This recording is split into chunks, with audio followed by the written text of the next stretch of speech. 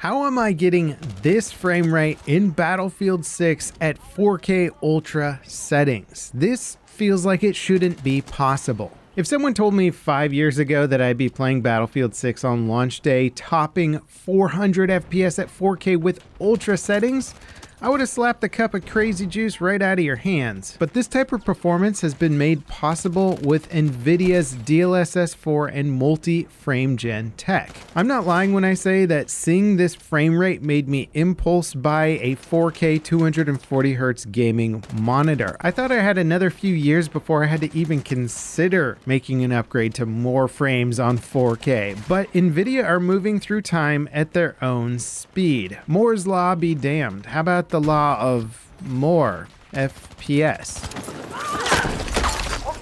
Now, I want to give NVIDIA a huge shout out for sponsoring this video and also working with DICE to help them push their graphics to a level that is just absolutely crazy. Going back to classic games like Battlefield 5 with NVIDIA's RTX Ray Trace Reflections still looks amazing today. And now Battlefield 6 is one of the best optimized Battlefield games ever, which can be further boosted by NVIDIA's incredible DLSS 4 technology and multi-frame generation. I'm playing the game on a 50 series graphics card, and if you've been trying to get your hands on one but perhaps found them to be sold out, they are now restocked and reloaded. So you should now be able to pick up these cards at retail prices. Check my link in the description for more info. Now, I want to take a look at some of these DLSS 4 settings and talk about what you can do to sort of min-max your performance, latency, and all the crazy features around it. If you have an NVIDIA graphics card, even going back as far as the 20 series, you'll still get access to various features of DLAA and DLSS. DLSS stands for Deep Learning Super Sampling, which is used as an AI upscaling technique so that games can render more frames at lower resolutions and then upscale them to native resolution. And NVIDIA's tech on this front is incredibly good. It's so good, in fact, that you would be hard-pressed to find an actual difference between the image quality of a native render and a DLSS render. And it's become an absolute no-brainer to turn on DLSS whenever it's available. It'll just give you more FPS at no perceivable image quality loss. And you also get control over this quality as well. You can adjust the upscaling quality here in the settings menu, and when I play at 4K, running on performance tends to give me incredible results, and I can't notice any sort of image quality degradation. Now, if you already have a 50 series card in your machine, you can get access to multi-frame generation in game. From here, I can adjust this from 2 to 3 to 4. That would be double the frame rate at 2, triple at 3, and 4 times at 4. This means that NVIDIA is generating frames in between the existing frames to give a more fluid visual. And they do this using AI image gen technology, which is really crazy. And you can see that with each level that I increase, the frame rate also increases substantially, to the point where I'm pushing just way past my monitor's maximum refresh rate. Only future technology will even be able to appreciate the absurd 4K FPS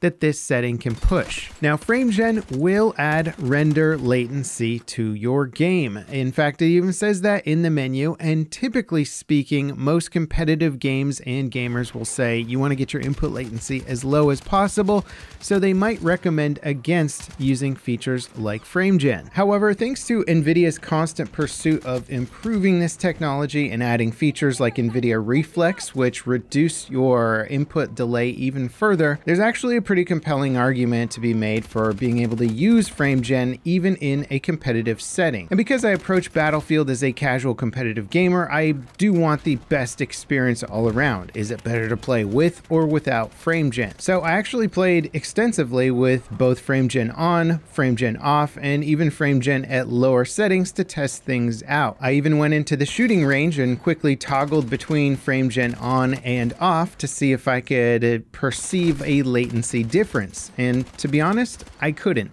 But I don't really like leaving you guys with a sort of hand-wavy answer as to why I can't perceive the input delay difference. The thing is, when I play Battlefield 6 with no frame gen enabled, I'm running a 5090 in a very powerful system, which means I get usually between 150 to 200 base FPS. When I enable frame gen, it does slightly lower my base, my real FPS, which is what my latency is based on, to generate more frames from that.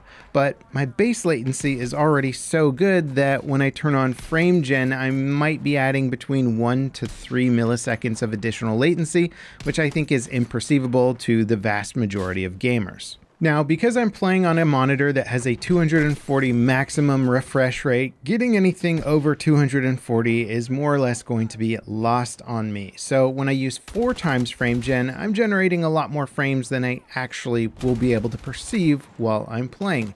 And what I like about the way that NVIDIA has designed multi-frame gen is I can actually dial it down to a point where it creates just as many frames as I need. When I drop the frame gen down to 2x, so it's only creating 1 AI frame for every real frame, it gives me the minimal amount of added latency, and it gets my frame rate much closer to that 240 mark that I'm looking for in combat. So it gives me that smooth, fluid experience that my monitor is capable of handling. It doesn't push much further beyond that, and it adds minimal input latency, which is an excellent balance given my specific hardware. And that's what's nice about it. It allows you to dial things in for your specific hardware. But if you had a monitor that can go up to those insane refresh rates, you can pump frame gen all the way up to 4x and just get a ludicrous amount of fluidity in your game. And especially with single player experiences where the graphics tend to be a bit higher and the latency isn't quite as important as multiplayer, it becomes an even more compelling argument to turn frame gen up to the max. Now, if you watched my Battlefield 6 review, you'll know that I'm absolutely loving this game, and that joy of playing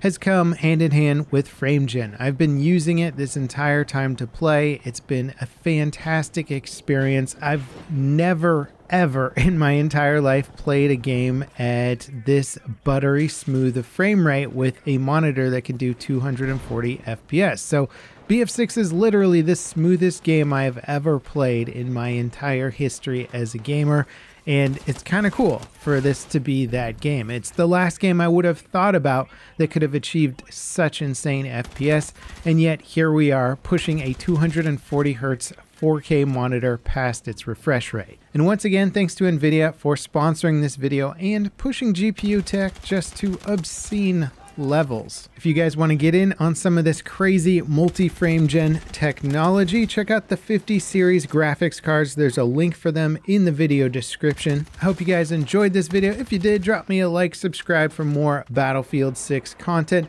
and I'll see you guys next time. This is Level Cap signing off.